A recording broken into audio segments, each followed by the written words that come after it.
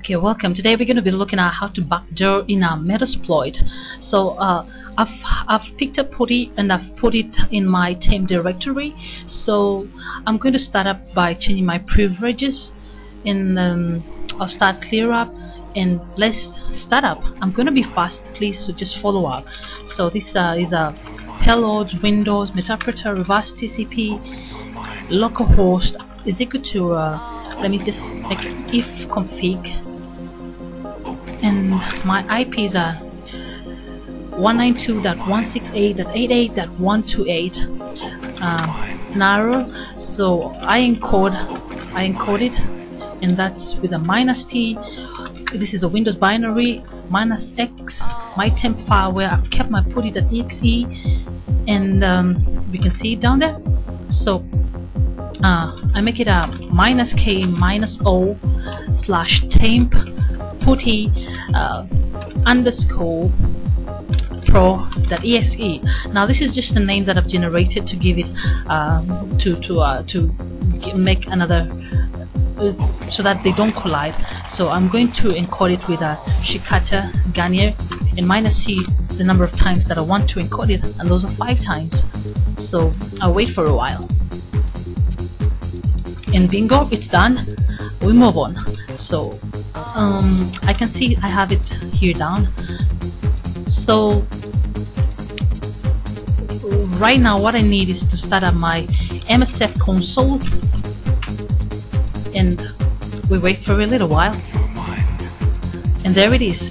So I'm going to use my exploit as multi/handler and set my payload to Windows/Metersploit/reverse TCP.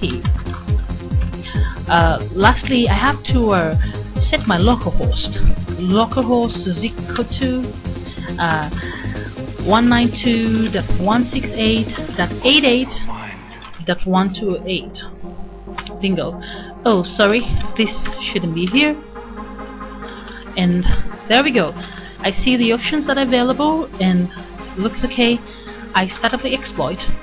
Then we have a port running on 444, listening on 444. This is my victim's computer, so how about I go see what's inside his environment. Sorry, IP config is running on 129, and if I make a net start -A-N, it's pretty clean. All ports are just listening.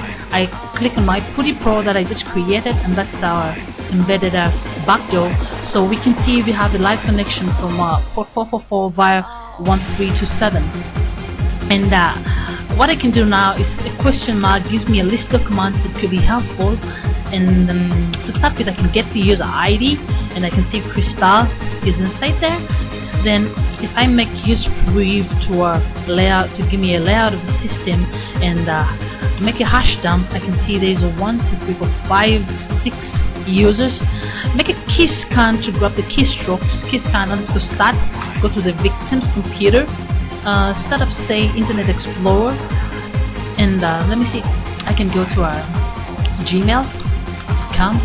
I can also go to our PayPal. Sorry, PayPal.com.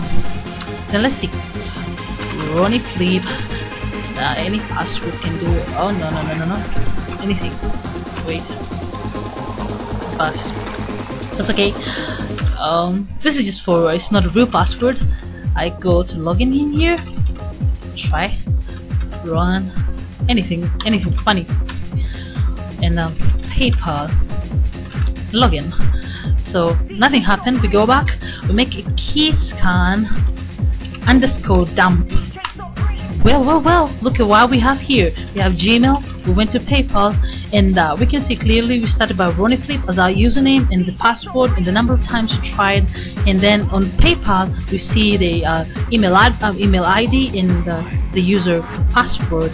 And there are lots of things that you can do from here, like you can get the system. Wait a minute. Oh, it was supposed to be sysinfo. So you can use sysinfo to get a lot of details on your system. Thank you guys. Subscribe and rate my videos. Thank you so much.